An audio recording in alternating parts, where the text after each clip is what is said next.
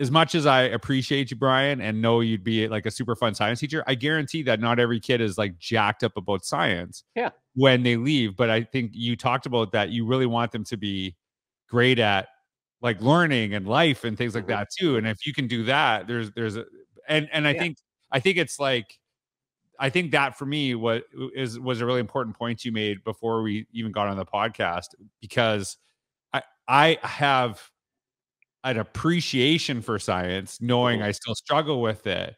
But there are so many things that there is other science teachers I had who really got me excited about learning outside of science, if that makes sense. And so like, I totally get that philosophy. Yeah. Sure. So, I mean, I really think that the main goal, at least that I try and do in my classroom, and I guarantee you most teachers feel the same way, is like, you want to make sure that those students that you see, whether it's a year or whether you're lucky enough to I get to loop with some of my kids each year.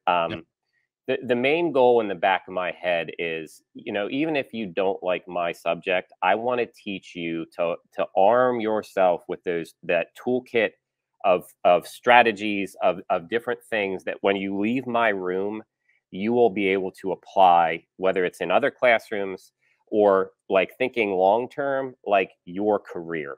So when we talk about kids, you want to make them a whole package to package out, to send out into the world, whether that's like thinking about empathy, whether that's thinking about like those hard and soft skills, like when you're talking about interviews, presentations, anything that you can do to just help them excel and exceed in life. And I told, George, before we got on here, I said, quite honestly, my curriculum in the grand scheme of things, I don't really think matters. Like, because they're going to have science again.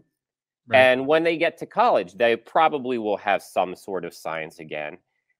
My main goal is to make sure that I hit on everything they have to offer as a person, so that when they leave, they know they're more confident with what they have to offer and can give in life, really.